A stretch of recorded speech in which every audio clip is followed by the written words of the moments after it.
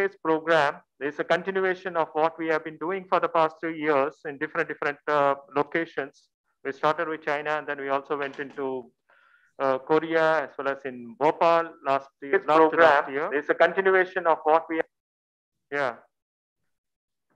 in, please, 2019 also. Now, thanks to the, with University of Cologne, Bonn, as well as with Delft and also with SaciWATERs, we are able to continue with that thanks to their collaboration. I mean, they were in a very this thing on different aspect of it. So for the past 2 days, next 2 days, we are going to start off with almost like 25 experts are going to participate. So this is the first plenary session in which we are discussing something on peri-urban transformation, how it is happening in India, and all the experts who are there, both from abroad as well as from here. Most of them are working on India, both in terms of land as well as on water and infrastructure as well. So we start off with this peri-urban transformation, the first one. The second, there are 2 parallel sessions. One is on water with chief guest as Mr. Madhivanan from Orissa, Principal Secretary there. And also we have Sucharita on gender issue. And then tomorrow we are going to have with Dr. Sudhir Krishna, the ex-secretary of MOVA previously, and also with Mr. G. Batmanaban, who was from UNDP. And he will be focusing on disaster. Okay, so this, and apart from that, at the end of it, we have something on pathways in terms of transforming peri-urban futures. Now, for this session today, peri-urban transformation, we are very, very happy to welcome Dr. Surendra Bagde, sorry, sir, who is an additional secretary at MOVA, that is Ministry of Housing and Urban Affairs, who started off, I mean, it's as an IAS cadre in 1993. And yes, equipped himself initially as a bachelor's in electronics, but is thorough in terms of applied economics. He did his PhD from Carnegie Mellon from Penn, USA. Now, apart from that, his handling is so special in terms of SDGs in the case of India, and very particularly on SDG 11 and how it is being applied here, and linking it with that of SDG 6 and also in other aspects of it. And he has been handling most of the issues in terms of urban development in various government programs of the Government of India. And prior to that, he was in Mumbai city. So he's exposed to the different aspects, the dimensions of urban development. And not only with the urban, but in Maharashtra, he has been associated with rural development as well, and also with the Government of India as finance director before. So, and in addition to that, he has been working, he has published quite a lot in leading journals from US, in leading journals in economics, econometrics, and is thorough in terms of statistics. And it's really, we are fortunate to get him as a chief person for this particular plan, peri-urban transformation for the plenary session. Apart from that, we have almost like 5 people who are experts here. Dr. Rumi Aizaz. Rumi has probably as the initial thing, but I will introduce each one of them. Rumi Aizaz is from ORF, and Dr. Shiraz Vaja is from GYAG, which is that Gorakhpur Action Group from there. Dr. Bhuneshwari Ram is from Jindal University. Dr. Kosten from University of Bonn, and Dr. Leon is from Delft. So we start off with Dr. Surendra Kumar Bagda, who is additional secretary and also an expert in the field of urban development and also in terms of rural development in the future, and very good in terms of economic and econometrics, very particularly to SDGs. Over to Dr. Surendra Bagda. Good afternoon, all the participants. Professor Sridharan has been quite... are you able to hear me? Yes, sir. Yes, sir. Okay, I think Professor Sridharan has been quite generous with my introduction. You know, like he has said more than what is required to be said, but okay. Basically, this is the first time I think I'm attending a conference on peri-urban areas, and one has seen the development of peri-urban areas when one was in state and cities like Mumbai. But I'm very happy that SPA Bhopal is organizing a focus conference on peri-urban areas and their development. I think the themes of water, gender, and governance, disaster management are going to figure prominently in the discussion. And as we know, like in urban areas, let me first clarify, I am no expert on urban development. I am here to learn and see what we can learn for development as development happens in our peri-urban area, and how the development can be not guided, but see what we can do to make sure that the development benefits the citizens who are living in that area to the maximum extent possible. And I think that's a focus in terms of what learning values we can derive through this conference. So having said that, so I think I would be very brief in my comments. And so I think we know that the core of cities, whichever cities you take, be it Mumbai, Delhi, or any other city, has remained static.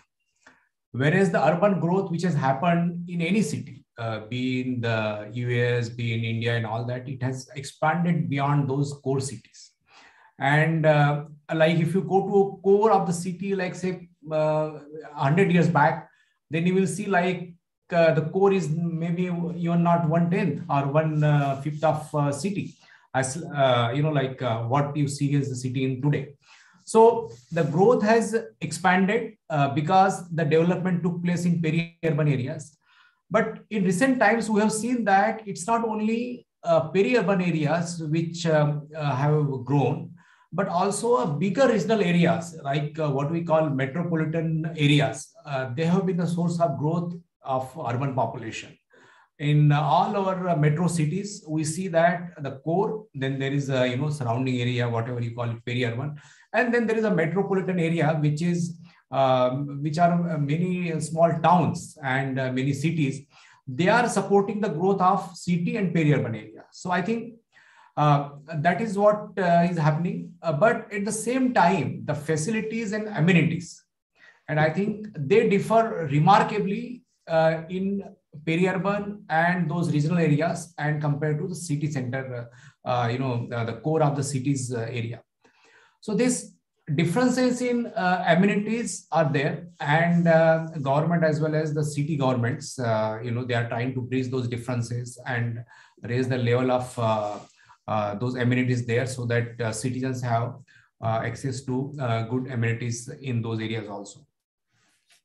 I think as peri-urban areas and regional areas have expanded, they are also posing a lot of challenge to the urban development. And some of the challenges have been listed here, like water security. I think then this issues of urban governance in those areas is also very important. I think the one area which is also very remarkable in terms of its prominence is urban transportation, and which I think Professor Sridharan should have covered. But I think in whenever there is an opportunity next time, I think we should be discussing this transportation system and linking those areas, regional areas and peri-urban areas, to the city center or to each other through a different modes of public transportation, be it trains, metros, buses, cycles, walking. All are very important. And I think that focus needs to be very central to the urban planning and planning for these areas. And what is happening is that the development happens, and then the planning for the urban transport system is happening. And I think if we can have the transportation system design and planning to coincide with the development of those areas, I think it will do a great good for those citizens who are commuting long distances from those areas for work into the city center. So I think if that can be deliberated, I think there can be some learning values, and we can see some experiences and learning from some cities, which we can implement in our cities in the country. I think the conference is going to be very interesting. I would very keenly trying to see what we can learn from this conference. And I think Professor Sridharan has, when we had a conference in Bangalore on SDGs, it was very evident that there is a large role for this planning and development of these areas to achieve SDG by 2030 in our urban areas. Similarly, the focus on these issues, if they are managed properly and development happens properly, then the achievement of SDG will be facilitated, and I think we'll be on the right track to achieve those goals. So I wish the conference great success. I'm very happy that participants from different walks of life and from different institutions are there. I have seen quite many join online, and one only wishes that it could have been done offline, and where I think learning through interaction, personal interaction is much more valuable, and the network which one forms is also of longer duration and deeper. But nonetheless, I think this should be taken as a beginning, and whatever the people who are involved in this conference, I think we should follow it up subsequently also. This should not be seen as the beginning and the end. Rather, this can be seen as the beginning of discussion, and let us come out with some concrete action plan wherein we can see, okay, we know how our peri-urban areas and regional areas are developing. Can there be some, few lessons? I would not say like too many, but I always think that say top 5 lessons, and then you can have next 5 and all that. But okay, let's focus on top 5 lessons, and then let's see how those lessons and those practices and those experiences, how they can be integrated into the planning and development which is happening currently in our country. And I think if that we can identify, and also the pathways of getting those aspects integrated into our planning, governance, and development issues, I think that would be of great help to us in the country. And with that, I would like to end here. I wish all the participants great health, and do take care of yourself. Thank you. Thank you very much, sir. That's a very good point, which you talked about the core city versus the peri-urban area, and also the issues in terms of infrastructure, and within the infrastructure, specifically about the transport. Yes, sir, we tried to cover that in terms of infrastructure, in terms of governance, how we can do that in terms of mobility and other aspects. We'll try to do that, sir, definitely. And thank you very much for sharing your time, and also to point out some of the things in terms of how to come out with in terms of action plan, and at least a few lessons which we can try to do that. Okay, I'm really thankful to you for this particular thing. Now we go to Dr. Rumi Azaz. Rumi Azaz is working as a senior fellow at ORF for the Observer Research Foundation. He has a PhD and in the field of regional planning, and he has also worked with the LSE as a postdoctoral visiting fellow in the London School of Economics. And he's the person behind in setting up in terms of urban policy research program at ORF. And he has published quite a lot in the field of urban governance, urban development. And recent one which he has done in the World Urban Forum is on regional planning for sustainable land use, which talks about the different dimensions of peri-urban as well as urban and as well as rural area, which he published in 2020. Without taking much time, over to Dr. Rumi Azaz, please.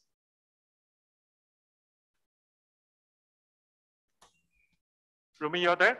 Yes, thank you for the introduction. Is my voice coming? Yeah, please. Okay. May I share the presentation? I have a presentation.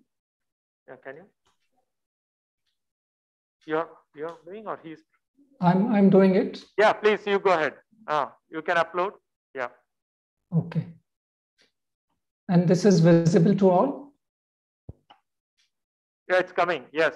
All right. Thank you very much, sir, for the introduction. As you mentioned, the title of my presentation is Peri-Urban Areas of India, an Overview.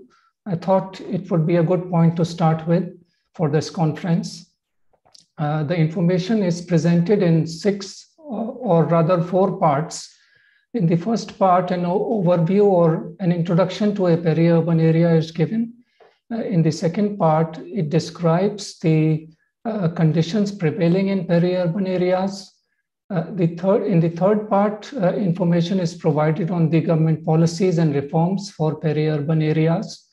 And finally, I end with some thoughts as to what should be our responses towards addressing the issue of peri-urban growth.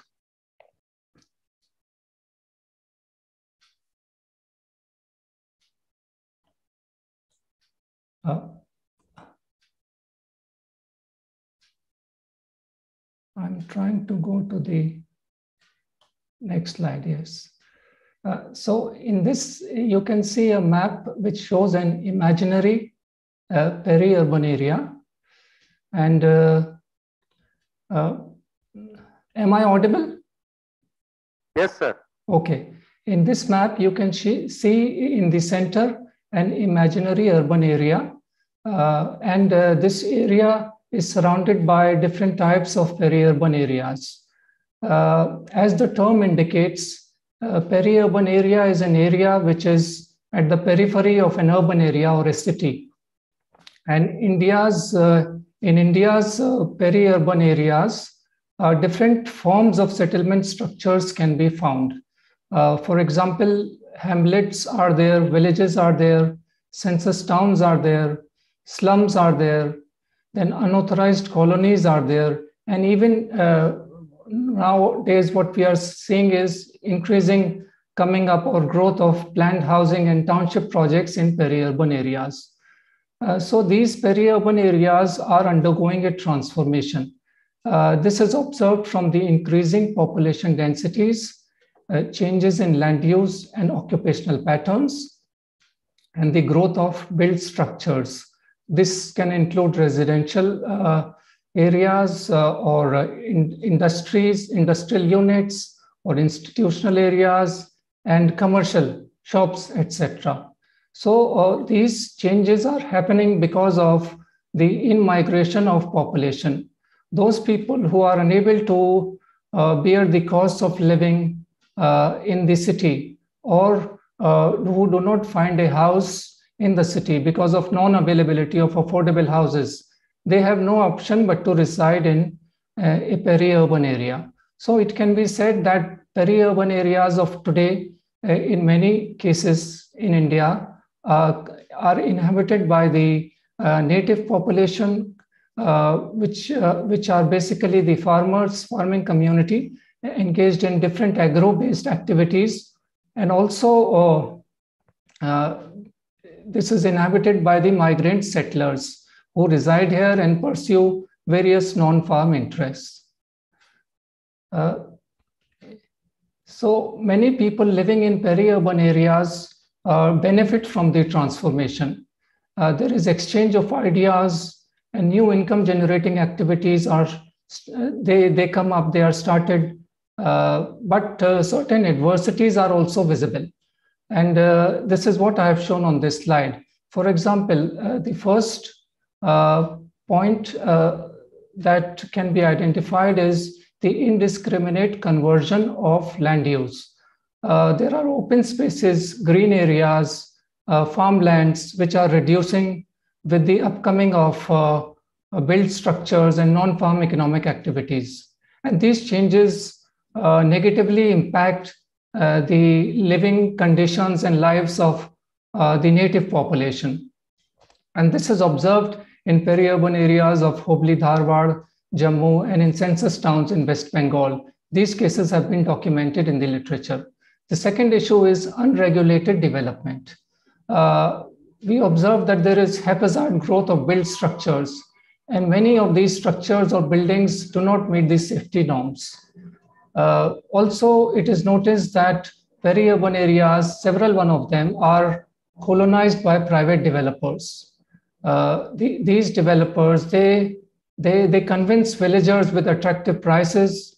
They acquire the agricultural land, and then they carry out illegal subdivision of that land and dispose it when land values increase. This is observed in Hyderabad and Chennai, where the villagers lost their land to private colonizers who misled them in various ways. The third issue is about the emergence of informal or unplanned areas, such as slums and unauthorized colonies on the periphery of a city. These generally come up near planned residential areas or work areas because those people who are unable to buy a house or rent a house in the planned area are left with no option but to reside in a peri-urban area. And that's the reason why many slums and unauthorized colonies have come up. Now, these people play an important role. By these people, I mean peri-urban residents living in such unauthorized or informal areas. They play an important role in providing valuable services, essential services to those who are living in planned colonies, such as domestic help, gardeners, car cleaners, etc., plumbers. So the cases of Jaipur and Faridabad documented in the literature highlight this aspect. The fourth point is about the inferior quality of life in peri-urban areas. In view of their illegal status, they are generally unserved or uncovered by the public delivery systems, service delivery systems, such as water supply and sanitation. For this reason, many peri-urban residents extract groundwater. And this also adversely affects the requirements of the native population, that is the farmers, the landless laborers, their crops and their livestock. A related issue here is the quality of drainage in these areas. While rampant built structures are constructed, no attention is paid to provision of drainage facilities. So quite often one would find during the monsoon season that there is water logging, and these areas become the breeding grounds for mosquitoes. The fifth problem is displacement of the population. At times, people living in peri-urban areas, especially the informal areas, they are evicted because of a government's policy, like implementation of a regional infrastructure project, like road corridor. Now, this happened in Gurugram, which is just next to Delhi. It's a neighboring city. It happened here, and the people protested against the government's policy, but eventually they were relocated because of their unauthorized occupancy of the land. And many of these people were unhappy with their relocation to a new place. Then some people or the native population has also been displaced from the peri-urban area because of the coming up of a township project.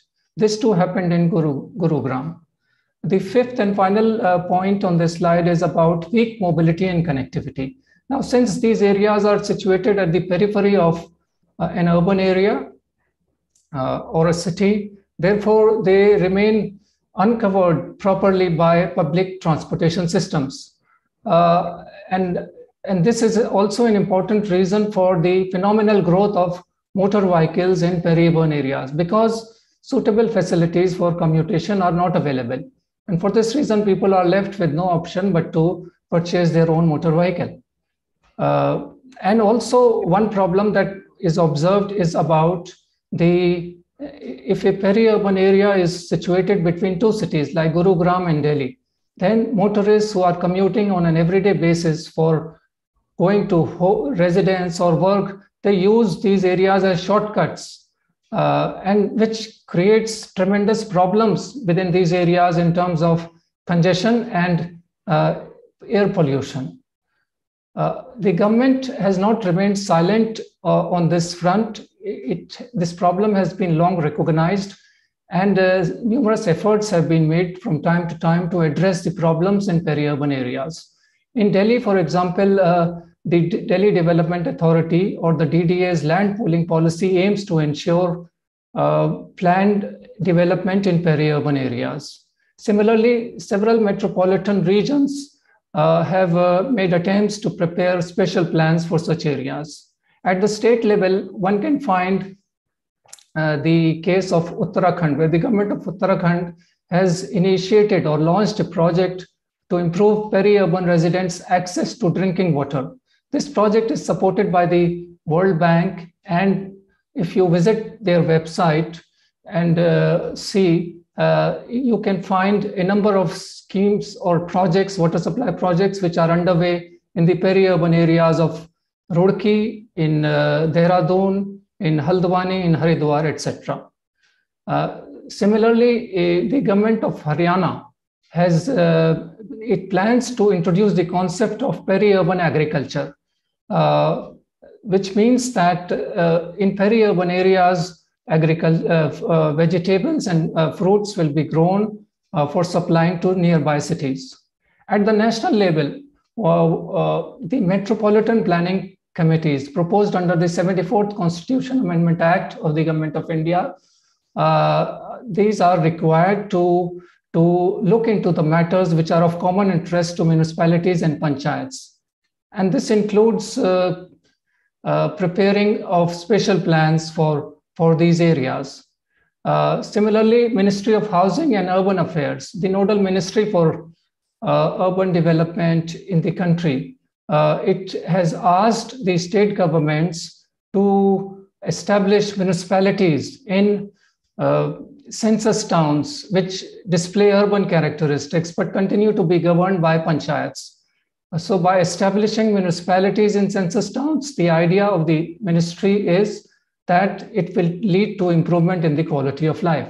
Finally, the Ministry of Agriculture and Farmers' Welfare has taken steps to increase food production and diversification in peri-urban areas so as to supply these commodities to nearby cities. So these are some of the policies and reforms from the side of the government.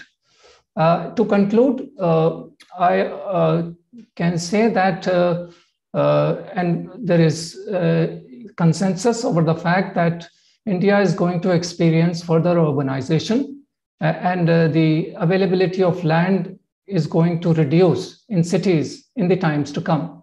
And the pressure on peri-urban areas is expected to grow. The social, economic, environmental adversities that we see in many peri-urban areas are a reflection of the quality of planning and governance. And for this reason, there should not be any further delay in guiding future growth. To my mind, the four suggestions come to mind when I think about this issue. The first one is to pursue the existing reforms, scale it up, like the initiatives undertaken at the local, state, and national level. These need to be implemented at the local level for achieving the transformation that everybody is looking for. So need to scale up existing reforms. The second point is about exploring rural-urban cooperation. When on one side, Indian cities are exploring cooperation between cities of other foreign governments, like there is a agreement between Delhi and Fukuoka in Japan on different areas of cooperation have been identified: environment, air quality, etc. So why can't rural and urban local governments come together to address this issue of adversities in peri-urban areas? The third point is about statutory planning. In many of these areas, or for many of these areas, a proper plan is not available still in most cases. And therefore, there is a need to prepare plans for these areas. And the final point is, when one prepares plans, you have to go for detailed engineering. And this means that you need to address the issues related to areal extent or administrative boundaries of peri-urban areas.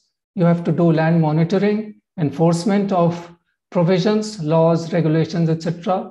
You have to have data and prepare land use maps. And then you have to have proper development controls, building bylaws.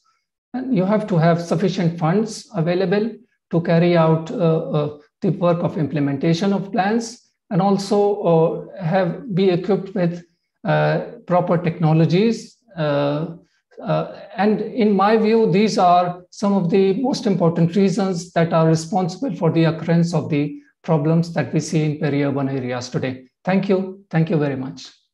Thank you very much, Dr. Azaz. I'm thankful to you for you have covered almost all the aspects in terms of typology. For the first time, you brought about the issues in terms of census towns, slums, unauthorized, industrialization of the peri-urban area, as well as residential colonies, and what is the contribution of in-migrants from the urban to the core area to the peripheral area. And you also discussed about the non-planned and unplanned aspect of it, and also low-skilled employment and how it is shifted out. And you also covered some of the aspects which Chief Guest has mentioned about in terms of mobility, in terms of transportation, and increase in terms of vehicle pollution as well, which you mentioned about it. And you came out with example in terms of scaling what has to be done and rural-urban linkages, state planning, and also retail. Now, with this, you also mentioned about something of groundwater, how it is being exploited there. To take that further, we'll shift to Dr. Shiraz Waji. Dr. Shiraz Waji is an ecologist by professional, and he has been the president of this Gorakhpur Environmental Action Group, which is very, very famous across, not only within India, but also abroad, because he has been associated with the climate change or also with the environment actions. And for 40 years, he has been doing on sustainable livelihood, urban resilience, natural resource management, disaster risk reduction, climate change adaptation, and also in terms of livelihood resilience. It not only based in Gorakhpur, but he has covered almost many major cities in India, and also in the also in the secondary cities, also he covered many of these issues. I think we should hear from him because he has covered many aspects, even in terms of urban agriculture also, which he has done way back in Guwahati, okay, which I'm sure by action we have seen it also, how he has been doing in different places. And that action, whatever he has done in terms of ecologies, now I'm sure he will share it with us, both in terms of water and ecology and other issues in the peri-urban area. Over to Dr. Shiraz, please. Thank you so much, Professor Sridharan, and giving us this opportunity to talk and listen at this very on this important issue. And I would also like to congratulate you, Professor Sridharan, in person, and also the team SPA for having continued this discussion, networking deliberations around peri-urban issues for the last few years. And that has, of course, I mean, that has helped kind of networking as well as the changes in the policies and the programs, and I mean, the whole recognition of the peri-urban spaces in terms of its contribution to development and for the livelihood of the people. With this, I would like to share a few points. I'll be brief. I don't have any PowerPoint at this moment, but would like to point out some of the issues which I think is important. And one of the issue actually, which, I mean, the main issue which I would like to emphasize is the whole ecological contribution of the peri-urban spaces. The peri-urban spaces in terms of providing the resilience to the city, and also the resilience to the people actually who are living there in the peri-urban spaces. In terms of the climate change impact, the disaster risk reduction, and also the increasing urbanization, resilience and the carrying capacity of the cities are important. And both for the resilience and the carrying capacity of the city, the peri-urban spaces play a major role. And that one has to recognize that the ecological contribution of the peri-urban spaces is important. Professor Sridharan was talking on some of the cities, and the earlier speaker also emphasized some of the cities. And while doing some studies in, like, I mean, what we have seen in Udaipur is that kind of stone mining which is happening there in the peri-urban spaces, in the hills, in the Aravalli Hills. I mean, that has disrupted the whole microclimate of the city. And any citizen of Udaipur can tell, how the things have changed very quickly in terms of the microclimatic situation in the city. In Panjim, we have seen that how the intrusion of the peri-urban actually, that is contributing negatively to the saltwater intrusion in the city and the groundwater.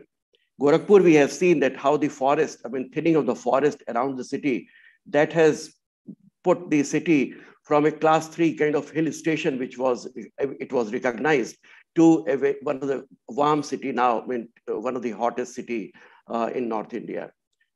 In Patna, we have seen how the peri-urban spaces in terms of rivers and the floodplains, the encroachment and the organized and unorganized, both kind of encroachments, has created the problems in form of floods and waterlogging in Patna. So go to any city and you will find that the peri-urban spaces and the ecological role which the peri-urban spaces have been playing in terms of their hills, their forests, their rivers.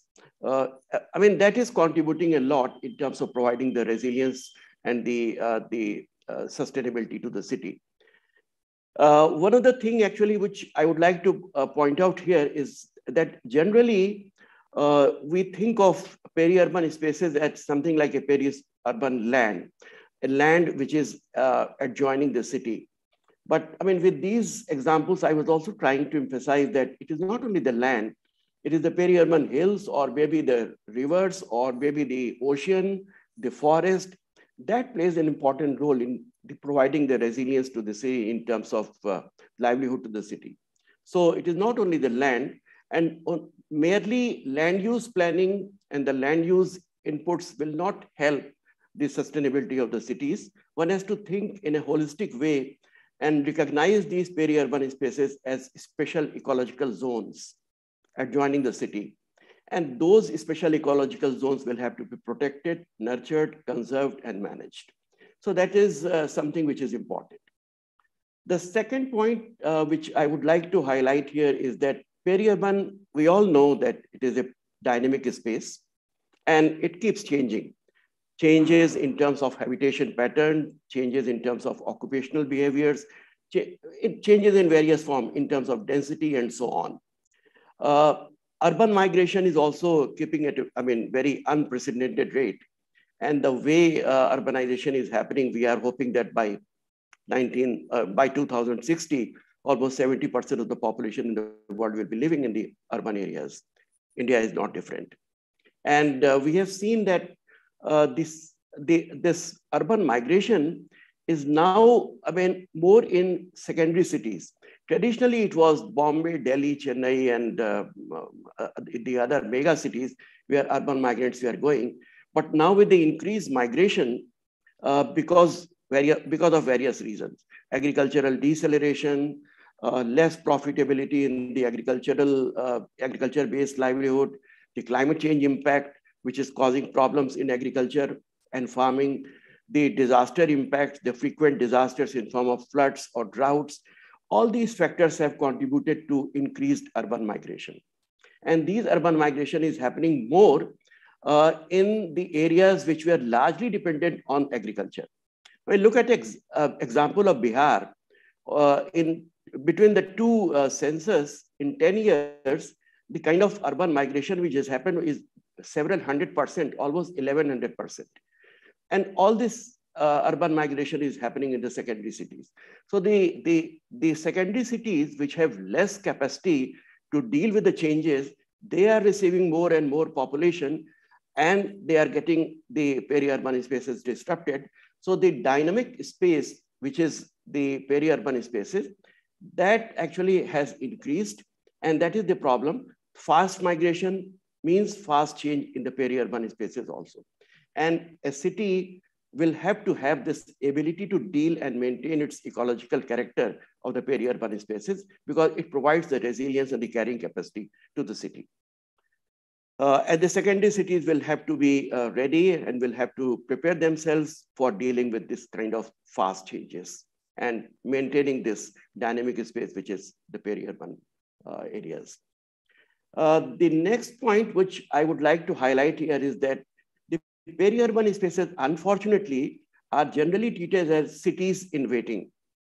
And it is actually the place or the space which is prepared, nurtured, and developed through the master plans, through the contractors, the land prices, and so on, as something actually which will become a city tomorrow. And not, I mean, the narrative will have to be that it is a crucial, live, ecological space rather than the cities which it will become tomorrow. Maybe, I mean, it will become a city, but not a chaotic space, but as an organized, ecologically sound space, which ultimately merges with the city. So that is also something which is important. And the policies will have to see in this direction that we consider these peri-urban spaces as something which is the which has ecological contribution. It will have to be maintained. And the mechanisms of maintaining its crucial ecological viability will have to be thought of. The next issue which I would like to highlight is that the peri-urban spaces contributes in various ways. Some of the things the earlier speaker was also mentioning, the food, the livelihood, the supplies in terms of eggs, dairy, and all those vegetables, all these things are coming largely from the peri-urban spaces. So these are the tangible kind of services which the peri-urban spaces are providing, not to its own citizens, but also to the urban people. But there are this whole range of intangible contribution of these peri-urban spaces in terms of providing the microclimate to the city, in terms of providing the buffering capacity in the flood-affected or the drought-affected cities, in terms of ability of the city to manage and to deal with the shocks and stresses which the cities get, in terms of water recharge, in terms of recycling. All these things actually are the intangible contribution of these peri-urban spaces, which are unnoticed in the formal policies. That, I mean, because of these reasons, these peri-urban spaces become a dumping ground, or, I mean, the people living in the peri-urban spaces are at the receiving end. So one has to see that these peri-urban spaces and their ecosystems, they provide nature-based solutions to the problem, and they also provide the livelihood to the people who are living there. In these wetlands, I mean, we were studying some of the cities where the wetlands have finished, and we saw that how the wetlands have been working as the kidney for landscape. I mean, they are the purifying, with the kind of recognition of the phytoremediation, the kind of recycling and purification of the recycling of the waste water, they perform the functions of the kidneys. And with the ignorance or the less priority for maintaining those wetlands, the problem of the city has grown, and they are suffering, not only the people living in the peri-urban spaces, but also the people who are living in the city. So that will have to be recognized. When we talk of city or the urban area, we also talk of the poor people who are living there. And when we talk of the poor people, then their relationship or their linkage with the ecosystem services becomes quite close, because largely the poor people have been surviving on the ecosystem services, support services, providing services, regulating services, even the cultural services. All these ecosystem services are contributing to the livelihood of the people who are poor. So one has to see that the urban poor will have to be addressed. And if we are thinking of the sustainability of the urban poor, we will have to see the sustainability of the ecosystem services also. So that linkage and the relationship of the poor people or less privileged people with the ecosystem is quite close, and one will have to recognize that linkage of helping the poor people to grow and to come out of the poverty. And in that term, the ecosystem services are crucial and important. The last issue actually, which I would like to highlight here, is also that the peri-urban spaces will have to be seen as integral component of the urban area, and it has not to be seen as a different from urban. Because generally, in all the governance mechanisms, the cities generally are treated as something which is within the municipal boundary. So the cities are beyond the cities, the municipal boundary also. And one will have to see that the governance actually that recognizes the integration of the peri-urban and the urban spaces so that it becomes kind of integral component, and the peri-urban spaces are in alignment with the urban areas. And that actually becomes the kind of a continued kind of system in terms of flow of services, goods, and so on. So in governance also, one will have to see that how these two things can be clubbed together. With this, I would like to end here. Thank you so much. If there are any questions, I'll be happy to respond. Thank you. Yes, sir. Thank you very much, Dr. Shiraz. I'm quite happy to point out some of the things which you talk about, new narratives and different dimensions in terms of resilience, climate change, urbanization, and you talked about that 4 case studies in terms of Udaipur, Panjim, Gorakhpur, and Patna. And for the first time, you also mentioned about ecological zone. It's not only about land, but also about water, forest, agriculture, and also land use planning in terms of not a small big, but a big way how we can do that. But you also pointed out certain issue in terms of how this water recharge and wetland and recycling has been done, and also with the food and livelihood, how it is associated with that. But most important contribution, which can continue with this further, you gave a case study of Bihar, what you talked about the secondary cities, how it can be, what kind of problem existed from that of the core to the dynamic people in terms of the secondary cities. To talk something more about the dynamic portion as well as about the secondary cities, we invite Dr. Bhuvneshwari Raman. Dr. Bhuvneshwari Raman is trained in architecture and urban planning.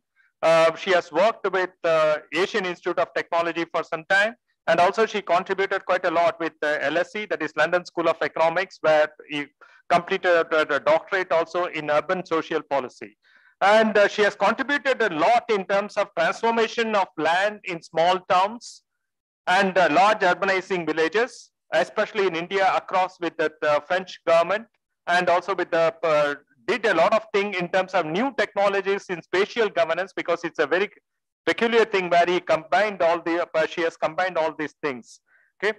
She has also discussed something about in terms of, along with the London School of Economics, she has done work in terms of squatter location policies, both with the core and the periphery, both in the case of Chennai as well as in Bangalore.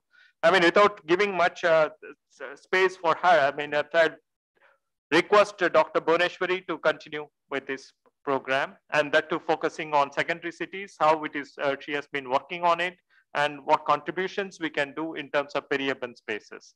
Over to Dr. Bhuvneshwari Raman, please. Thank you, Professor Sridhar. I hope you are able to see my screen. Yeah, make it in a... Okay. In the interest of time, I would like to lay down the broad arguments, some of which builds on Rumi Aija's speech and Professor Shiraz Vadsi's speech, which happened later. The context of this, as I was preparing this presentation, what struck me was the Chennai floods of 2021. That is, in the last week of December, Chennai witnessed unprecedented downpour. And this was partly due to the changes in the rainfall pattern, but there were also certain human contribution to the why and how this flood occurred. While the entire city was flooded, the outskirts were affected disproportionately. This followed a publication of a report on flooding. Prior to it, there was because the 2015 floods was very much in the memory of the citizens, and that led to the publication of a report on flooding in September 2020 with the new government, which vouches for social justice, taking office. The report itself talked about the regular things in terms of encroachment, illegal occupation, need for restoration of river and water, and the already marginalized groups were portrayed as culprits in this narrative. Again, certain residential locations were targeted, particularly post-2021 floods for removal. Yeah, and this conflict is still going on.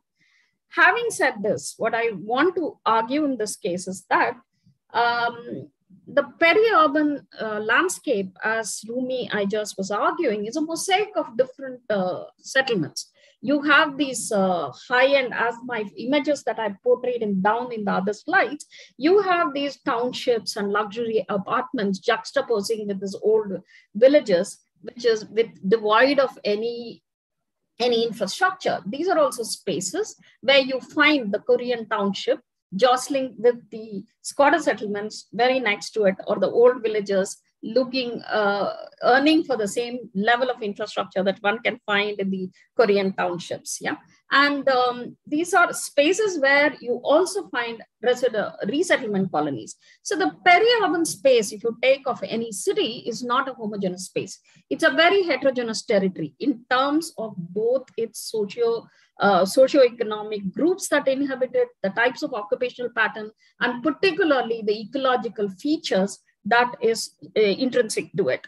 Now, as Shiraz pointed out, one of the issues that the flooding brought to core, and perhaps a question that it raised in Chennai, is that how do we look at planning? How do we understand planning? And how do we understand peri-urban transformation? I am also a culprit of it. Every time we think about urban transformation, we premise land.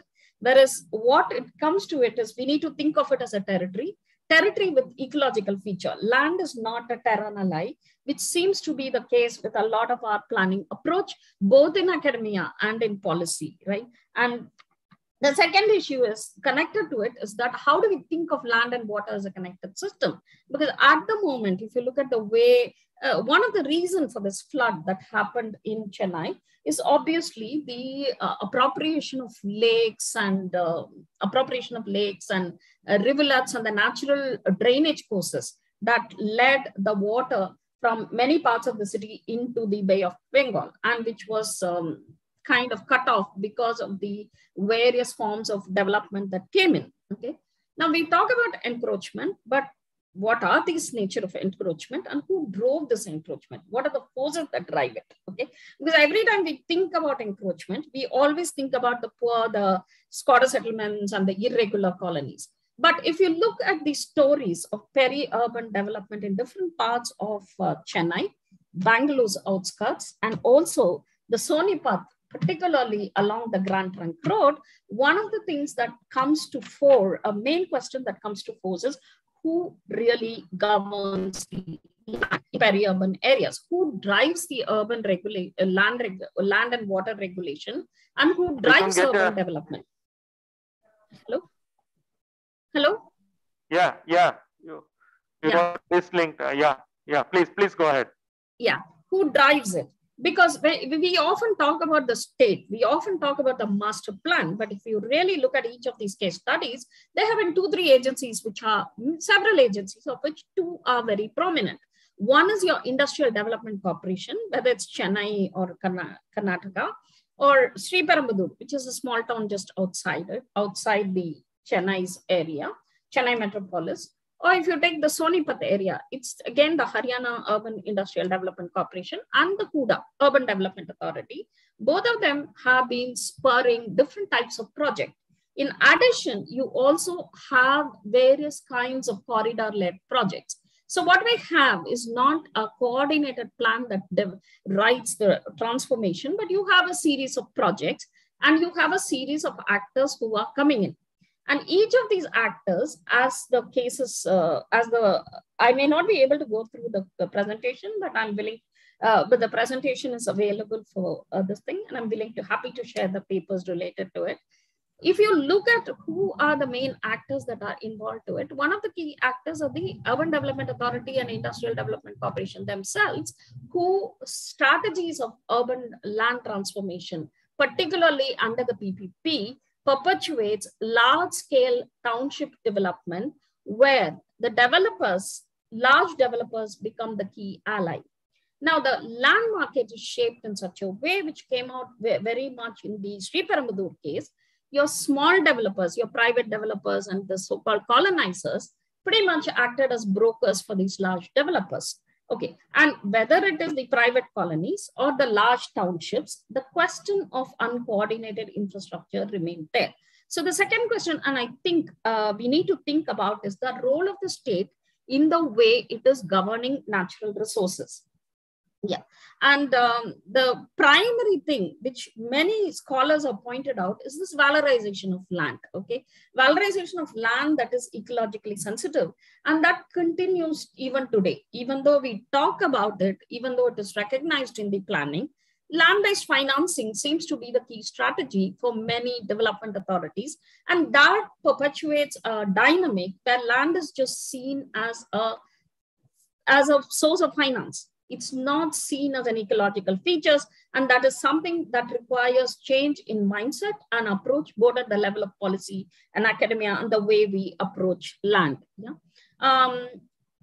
We have, if we look at the, I'm going to skip these slides because these are on theory. If you look at the urban land transformation, peri-urban transformation, there's an extensive scholarship that is available on peri-urban transformation, which has predominantly highlighted the ways in which state has accelerated land development in a very predatory way, and the ways in which it has particularly benefited large developers and their allies and marginalized vulnerable groups. Now, this is an issue, this is a story that you hear in several cities.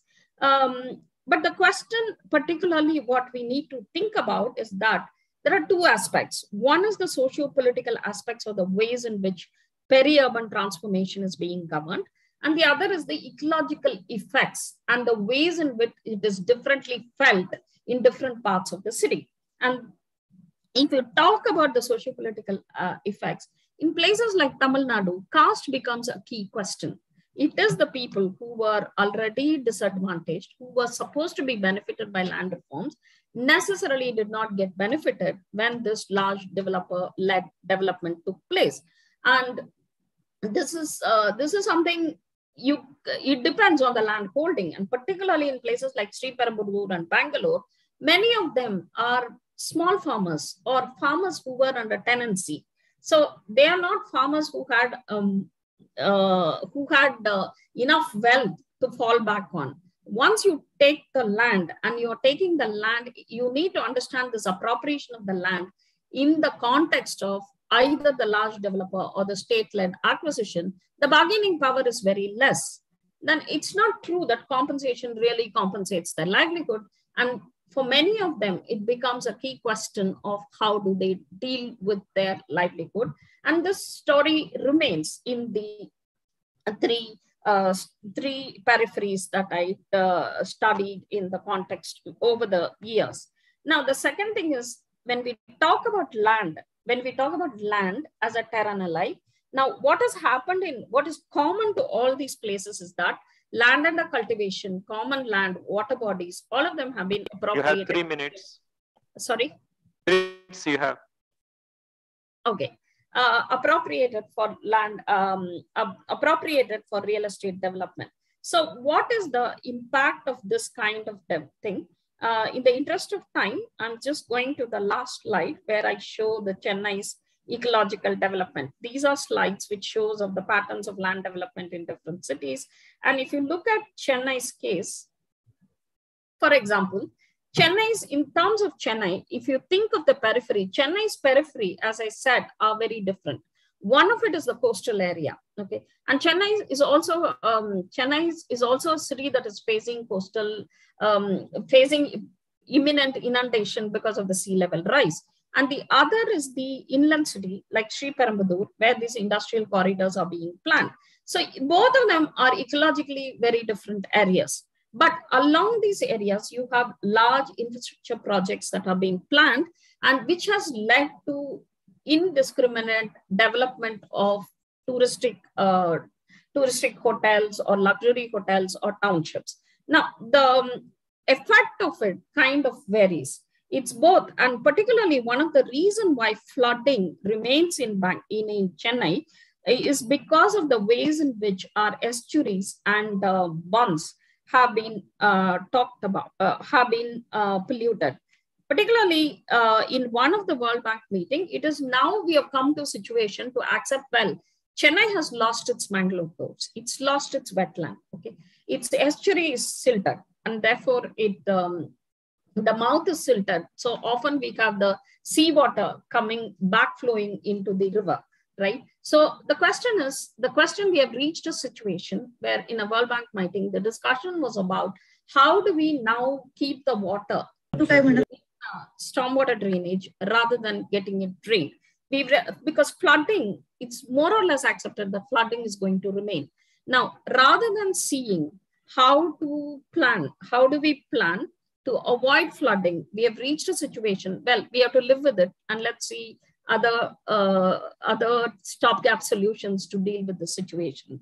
I think Chennai's case is a key lesson to look at again, how do we rethink about the ways in which we are planning our natural resources, the ways in which we are governing urbanization. And in this process, how are we drawing the natural resources for our governance? Okay, that is in terms of ecological thing. And the second key lesson is each city, while the forces that is driving land transformation and the role of the state and the various institutions, one can find similarities in it, the effects of it differ. And therefore, there is a need for much more fine-grained ethnographic studies to understand this process. Thirdly, is the question of how do you deal with the socio-political consequences of that? Professor Shiraswag talked about migration. Yes, it's true. Migration drives the growth of suburban areas. But who are these migrants? And which type of migrants are entering spaces like Sriperumbudur? The Korean international immigrant is very different from your Oriental factory worker who lives in shifts within a 5x8 houses. And there are certain conflicts that comes around it and which never gets addressed. So whilst a lot of the things that Rumia just spoke about, like housing is an issue, but what kind of housing are you planning? Is it all housing about luxury housing and gated township?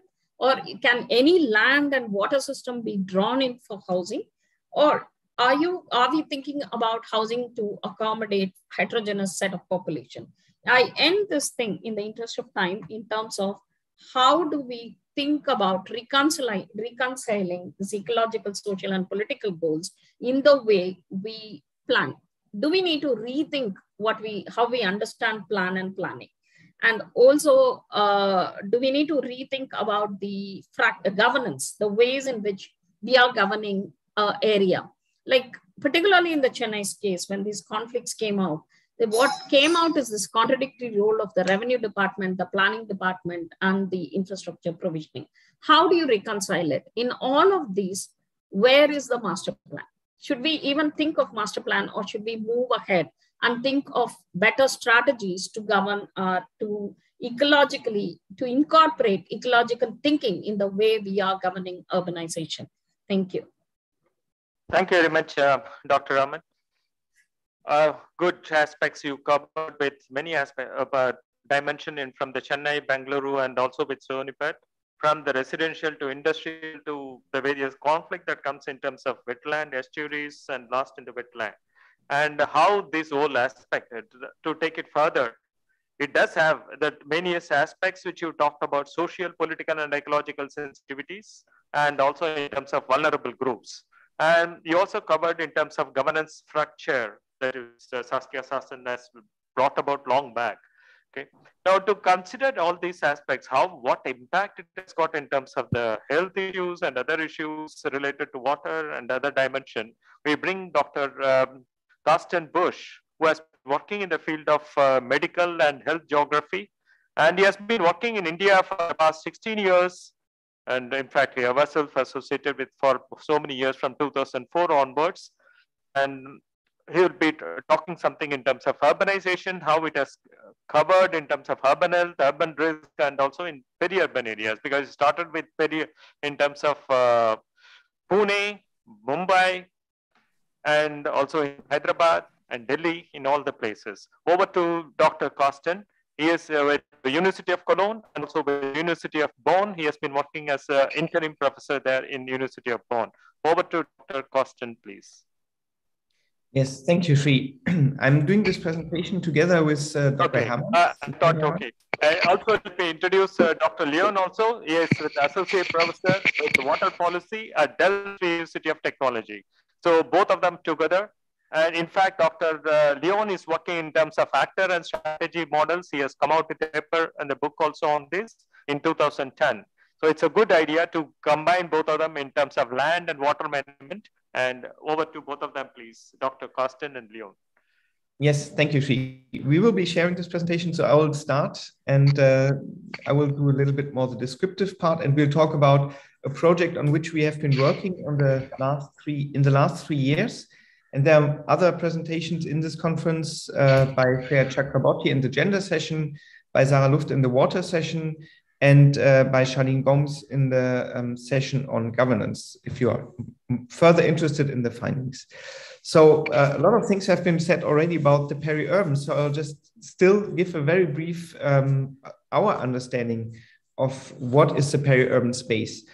In a paper, we defined peri-urban spaces in the global south, and I think that is one thing which is very unique and which we cannot underestimate.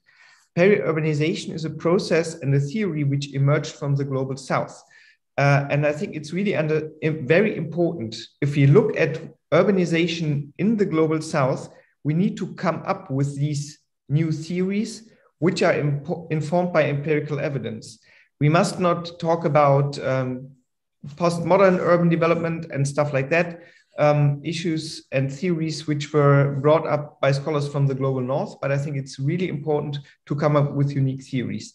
And I think peri-urbanization and the peri-urban is one of these theories. So peri-urban spaces in the global south are, from our understanding, spaces of flows.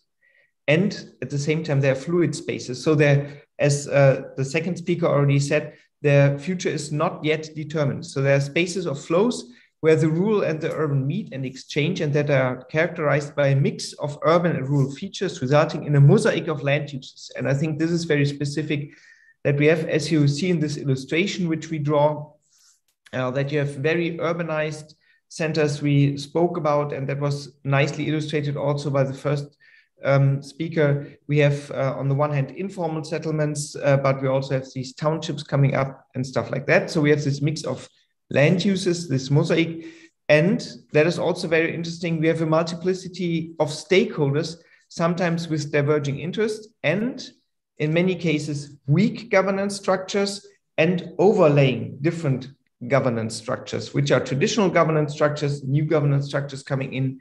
And I think this is the most important thing which actually makes this transformation interesting, but also challenging. So in our project, we had 2 phases, and I will briefly summarize the first phase, while Leon will summarize the second phase. In the first phase, we actually had 3 perspectives on the peri-urban transformation, which were evolving around water. The first perspective, and that was covered by Leon Hermans and Charlene Gomes, who work on institutions and changing governance arrangements in the peri-urban regarding water. The second perspective, by Shreya Chakraborty from SaciWATERs in Hyderabad, she looked at how is access to water as a consumption good changing in peri-urban areas. And the perspective that was covered by Sarah Luft and me from University of Cologne, we looked at livelihood changes related to water in the process of peri-urbanization. And that was to analyze how water is changing in the peri-urban areas. And in the second phase, we wanted to look into the future. And we asked the question, what are potential alternative transformation pathways to help promote a more sustainable development of peri-urban areas? We have been working in 3 agglomerations across India, which are in different states. So they have different governance setups and which have a different availability of water. We have been working together there with local partners sometimes. We have been working together with Bharati Vidyapith University in Pune. We have been working in Hyderabad, where SaciWATERs and JNU were the partners, and in Kolkata, where TU Delft was the leading partner, and we had as local partner the researcher. So I would like to briefly introduce you to, in those 3 areas, we had 2 villages. So in total, we have been working in 6 peri-urban villages, which had quite different pathways of development. And I would just like to introduce two of these villages to you. One is situated in the Western Ghats, that's called Paut. It's west of Pune. It has a very high rainfall, and what you can see is actually on these two pictures. One is the view on the old village, and then if you would turn around 180 degrees, you would see up this township, new township, which is coming up, and which of course will lead to some problems regarding water availability when it comes, for example, to drinking water. And the second one is related to what to this kidneys, as our second speaker told it. It's situated in Kolkata, in the East Kolkata wetlands, which actually filter the water, but where also livelihoods are created from that. For the analysis of the changes which are going on, we applied the framework of the hydrosocial cycle, which was developed in the since the 1990s, first with the seminal term which was introduced by Eric Swingenou on the waterscape. And what is actually the defining term is that the hydrosocial cycle is looking at the connections between society and the landscape and how they're influencing each other. So that was our our analytical perspective, which is heavily informed by political ecology. Just to briefly show you these two case studies and what we have seen. Of course, I could talk about each of the case studies for an hour, but I'll do it just in 2 minutes. So when we look at the hydrosocial cycles in Paut, a very water-rich village in the Western Ghats, we actually see that the hydrosocial cycle has been changed as dams were built in the Western Ghats. What we also see there is that these dams, which are multi-purpose dams, we see, for example, changing rights. There are traditional fishing communities which have been which are increasingly restricted from the access of water. But on the other hand, we see a better access, for example, for farmers. We see a lot of water-based livelihoods changing. For example, for the agriculture, we see something that is reported also in areas, which is either intensify or drop out. And we see new water-based livelihoods coming up here, which are related to the process of peri-urbanization. When we look at water as a consumption good, we see that there is a very good supply of water there, which is organized by the Panchayat, but which is under stress because of the growth, and which is related to what you see here in the background to this new township, which is coming up, because all of a sudden they have to cater for a population twice as large as it was in the past. When we look at this peri-urban village in the East Kolkata wetlands, actually, this is a completely or mostly man-made environment, because the wastewater of Kolkata has been since colonial times led to this area. And a lot of livelihoods, for example, aquaculture is based on that. This has been restructured heavily by the government because that was all in the hand of zamindars and has been transferred into smaller cooperatives and private landholding. So we see a lot of changes in the water-based livelihoods at the moment. Aquacultures are becoming more predominant, and in the agricultures, we see some subsistence farming or intensification, and intensification usually means shifting to agriculture. Regarding water as a consumption good, we actually see a very mixed sources. People have their own ponds, have pumps, but also buy RO water. And this RO, reverse osmosis water plants, this is actually developing as a new livelihood. So the findings for all of the 6 villages actually show that we see fundamental differences in the development pathways of these 6 villages. And I think this is one of the interesting findings, which is also important for our conference. The pathways of peri-urban villages are really very different. When we look at the hydrosocial cycles, we see a lot of institutional changes which affect the waterscape very fundamentally. So we actually have man-made waterscapes around the cities. There's not much natural there left anymore. We see a changing changing relations of the water and society. And one thing which is very important is the commodification of the resource. When we look at the water-based livelihoods, we see in agriculture, basically an intensification, or people are giving up We see new water-based livelihoods, so the pressure on the resource is also rising. And we see new markets which come up. And when we look at water as a consumption good, we see that the perception of drinking water is changing fundamentally. It has to be healthy. It has to be pure. We see an increase in almost all of the villages in RO plants, which also goes hand in hand with the commodification. And somewhat pipe water is seen as an ideal. And with that, I hand over to Leon. Yeah, thank you, Karsten. So then I will try to share the second part of our project, and that was based on this analysis of these waterscapes and of these dynamics in these peri-urban sites that we have been studying in our research project.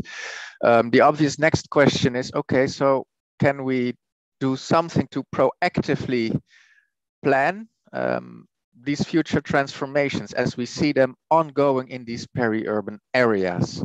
And you will understand from the explanations and the descriptions given by Karsten, but also obviously from the earlier speakers, that this planning is not a small challenge. In fact, you could question if just the conventional master planning, I think that was also what Dr. Rahman ended up with in her presentation.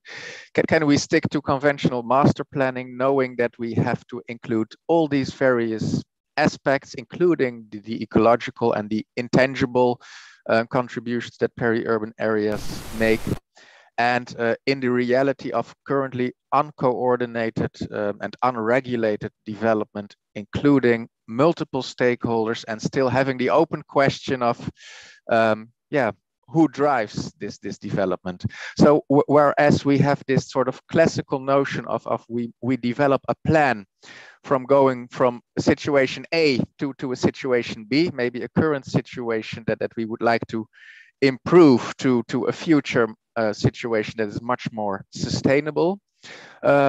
We adopted in our project a slightly different approach to planning, and maybe Karsten can put up the next slide, and that is to realize that in fact linear planning, master planning is no longer the appropriate sort of approach for these kind of complex systems and complex peri-urban areas.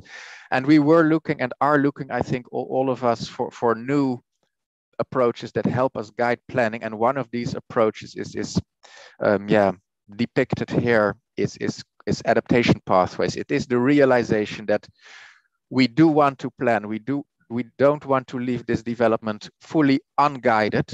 At the same time, we also know we can't plan a linear pathway from A to B from now into 2030 or 2040.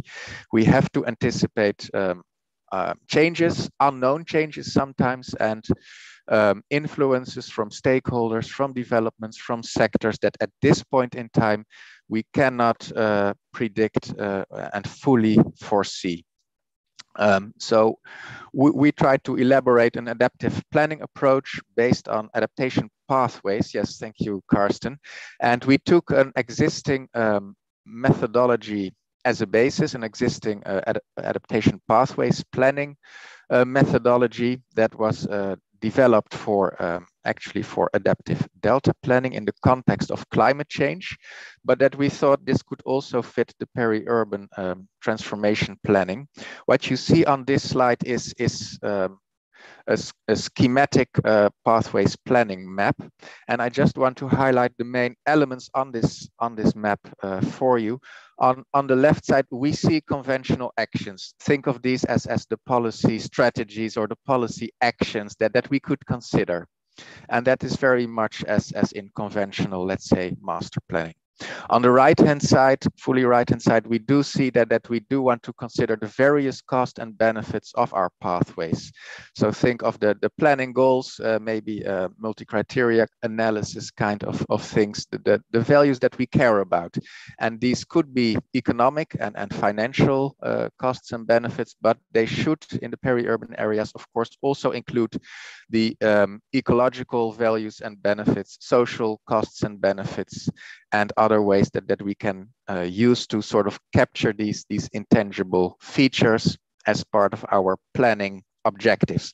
I think this is also part of conventional master planning that hopefully you are familiar with. But what is the part in the middle is what makes this a dynamic adaptation pathway. What you see here is depicted different possible pathways consisting of different possible sequences of actions and strategies. And we know that at some point in time, maybe we hit a development that causes a certain strategy to reach a natural end. Maybe we can continue business as usual, continue with combined agriculture activities and with including urban migration up to a certain point until we may hit a tipping point, a terminal, and we really need to transfer to another pathways to carry us further into the future. And of course, we can do all of this reactively, but we can also think about these things proactively, and that would help you to think about what are the possible pathways, what are the possible scenarios that we already now want to consider, including maybe the signposts and the triggers, the signals that we can identify that would tell us that we would need to start considering another pathway for a more sustainable future. Finally, what you see at the bottom of this graph is a timeline. And what is important to know for this particular planning approach is that the timeline, obviously it's time. So ultimately we can put years on there. But in pathways planning, what is more important than saying this happens over 10 years is to realize these are the kind of developments, maybe migration, maybe the availability of certain wetland functions, maybe urban growth and expansion or population numbers, maybe rainfall patterns and climate change. These are signals that we know that they can happen, but we don't know if they happen over 5 years or over 15 years. So the year axis is actually sort of flexible, and much more important is to think about the signals that tell us that we would need to change. Now to implement this, we go to the next slide, because we did want to do this in a participatory fashion, because we realize we have all these uncertainties, these aspects that we want to integrate that makes the future so uncertain that we want a dynamic planning approach. But we also have all these stakeholders. So we also are looking for a participatory planning approach. And what we used was a participatory approach based on a classic Delphi analysis, which is a planning method that was traditionally used to actually forecast the influence of technology more than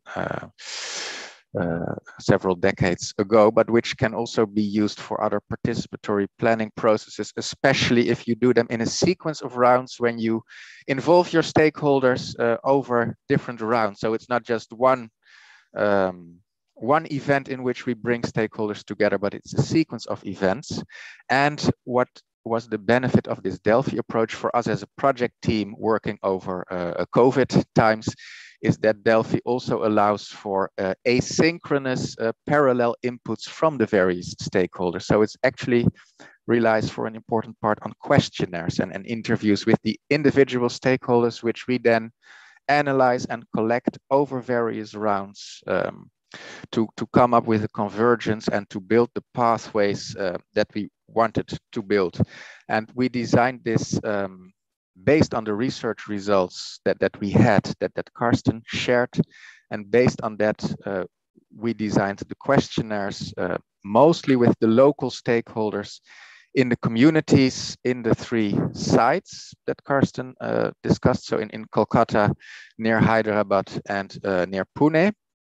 But in parallel, we also did a Delphi approach with experts, which is a quite different exercise. But of course, it's also interesting to see across peri-urban sites what are the futures that different experts from different disciplinary backgrounds see for peri-urban areas in India more in general. We finished this Delphi approach mostly for some of our village sites with the community stakeholders. And on the next slide is one example. It is not my intention to go over the details with you, but I just wanted to give you one example of a picture. But the details of what we have been doing and the results that we have been obtaining will be shared with you in other presentations in the parallel sessions by other researchers in our H2O T2S project. And this particular figure will be covered also by Charlene Gomez in her presentation tomorrow in the governance and infrastructure session. So with this, I think we come to the conclusion of our joint presentation. So let me just summarize and remind you of our main insights. We have been focusing especially on the water dimension in peri-urbanization, and we have seen that the relation between water and society undergoes a fundamental change, but also a change that can be quite differently for different peri-urban villages depending on their locations and characteristics and starting points. It does put a lot of pressure on this resource, and that is very similar to what we have heard from other speakers about pressures on ecological resources more generally. The governance, the multiplicity of stakeholders, but definitely also of the governance structures does affect the access to water and influences the options we have for development. With these insights, we have been trying to develop a new sort of planning approach. And we think that this approach does hold promise for, planned transformations, but not fully controlled transformations. What we have observed in using this approach is that with peri-urban communities, so the local stakeholders, is that even they, at the local level, do have agency, meaning that they do have an influence and a certain degree of control over their futures. It is limited, of course, because they are dependent on also a lot of the developments and activities of the other stakeholders outside their village community, but it is not insignificant.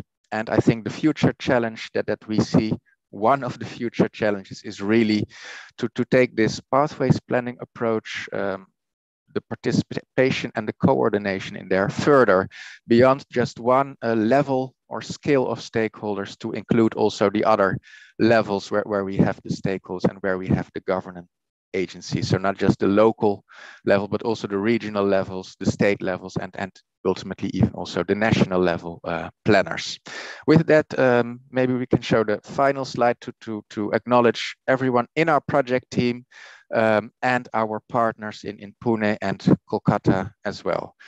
So thank you for hearing us out. Thank you, Dr. Carsten, and as well as Dr. Leon, and you give a different dimension of a coming approach in terms of path approach. If Dr. Surendra Bagde is there? Okay, I just want to summarize the whole thing and also give a different dimension of that whole. First, let me thank Dr. Surendra Kumar Bagde, Additional Secretary in the Ministry of Housing and Urban Affairs, Dr. Rumi, Dr. Shiraz, Dr. Boneshwari, Dr. Carsten, and Dr. Leon. Thank you very much for approaching the whole thing from a different dimensions, the multi-dimensional approach, and also in terms of different scales. You discussed about some of the issues. But I just want to point out some of the things so that we can discuss at the last session also on these aspects. You have covered many aspects in terms of, especially the Carsten and Leon talked about the S2O, T2S. From the dynamic to fluid spaces, how it is happening in urban and rural. And also you discussed about hydrosocial cycle and institutional changes related to water. And you also discussed about the water dimension, society, and ecological and governance structure as well. So here, I would like to pinpoint out some of the new developments which is happening in India. Probably it's good for all the participants to know about it. Niti Aayog has come out in 2020 certain issues in terms of governance, urban planning, which includes in terms of peri-urban area and hill areas as well, not only within the hill area, within the urban, but also beyond that in terms of peri-urban context. That is something which is new. They came out with a dimension, a different dimension, even in terms of capacity building at various levels. And it's available in the Niti Aayog site. The next dimension which is coming up, which is going to be released day after tomorrow on 20th. It was supposed to be today morning because the ministry is the minister is not well, so it's going to release it, which is called as rural area planning, formulation and development. It is focused in terms of rural spatial planning and linking it in terms of what is called as Gram Panchayat in terms of various dimension in terms of finance and fiscal and every aspect of it. So this is the first time focusing in terms of peri-urban areas, focusing on the different dimensions of from somewhere around 1 lakh population, 100,000 population of a rural area to that of which is peripheral areas, which peri-urban areas is going to be released day after tomorrow. I can give the links to some of you also. The next point is that in 2021, Census Town has come out with a new dimension, anything above 4,000 population and beyond even 4,000, 15,000 and all. For the first time, they are including all the villages which are more than 4,000, 50,000, 10,000 plus. They are thinking in terms of using it as an urban area so that some of them can be brought in as an urban context in terms of urban planning. Okay, that is something, a new dimension which is under the Census Act, which not many people may know about this. Now, in terms of land transformation in the rural area, especially in the peri-urban areas of national highways, state highway and district highways, the rural development of the Ministry of Panchayati Raj has come out with a new program called Swamitwa, which came up just in January 2021 and December 2020. The Swamitwa talks about digitalization of that village habitats and what kind of infrastructure to be provided. And more so in the peri-urban area, they are concentrating first on these. So, which are already started in many of the metropolitan peri-urban areas. They are already started implementation of that in terms of infrastructure, in terms of land use planning and all. These are all the things which we can discuss about it. And also try to see what is talked about Dr. Leon in terms of the hybrid Delphi approach, which he talks about it, and also the various adaptation pathways, which we can think about it in terms of time factor. Because the Niti Aayog also being very keen in terms of coming out with in terms of the master plan, not for 20 years, but in terms of how to have that evaluation done every 5 years, because the dynamic aspect which is happening in the peri-urban areas is fast. So now the government is thinking in terms of not coming out with that of a master plan, but in terms of master plan with sub plans, which can come in terms of phasing of that whole thing. Okay, these are all the new dimensions which are coming up in the government of India. Probably we need to link ourselves to some of these aspects, which they focus in terms of ecological, especially because I'm sure you must have seen some of the things in terms of SDGs, which is happening across India and at city level and beyond the city level. In terms of SDGs, Niti Aayog has come out with a plan and also with a report on this. So how they think in terms of especially SDG 6 and also in terms of land and other aspects, including groundwater. Okay, these are all the different dimensions which is emerging in India, and we have to update ourselves in all these dimensions and also suggest them in terms of ecological zones, how it is required in terms of peri-urban areas. I think still we can discuss about it in the last session on this. And thank you once again to Dr. Surendra Kumar Bagre, Dr. Rumi Azaz, Dr. Shiraz, Dr. Boneshwari, Dr. Karsten, and Dr. Leon for contributing a very, very important aspects and different dimensions of it also, covering many cities from Pune to Hyderabad to Kolkata to Gorakhpur to the different dimension to Bihar. So we have Chennai, Bangalore, and different dimensions. So that thank you very much once again for this and enriching our whole conference to this effect. Thank you. Can we close now? Yeah. We announce the next session starts at 4 o'clock. Please join us. Thank you.